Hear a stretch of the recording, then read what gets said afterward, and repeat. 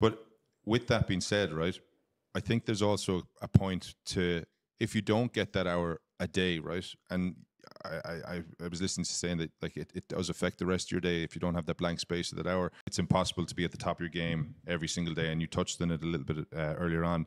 Can either of you actually remember a time in your life that might necessarily be in the world that you're in right now, but it could be back when you were younger, it could be, I don't know, but where you weren't reaching the standards that you actually set, where you weren't actually proud of what you were trying to do? Because I find sometimes that if there are moments throughout the year, maybe it's during the dark days or whatever, and the short days, but there are moments when I find it very hard to get up in the morning. I find that I mightn't necessarily train as well as I would like. I mightn't have the right habits. I mightn't be eating nutritionally well, and maybe there's things happening in the background that are affecting me.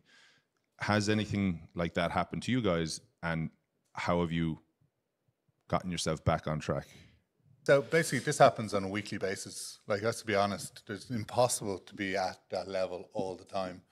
But you also got to be able to realize, okay, what are the non-negotiables? So, for example, I have at 4 o'clock every day, I have 30 minutes blocked into my diary where I just go for a walk, and that's just to clear the head and then get back into things.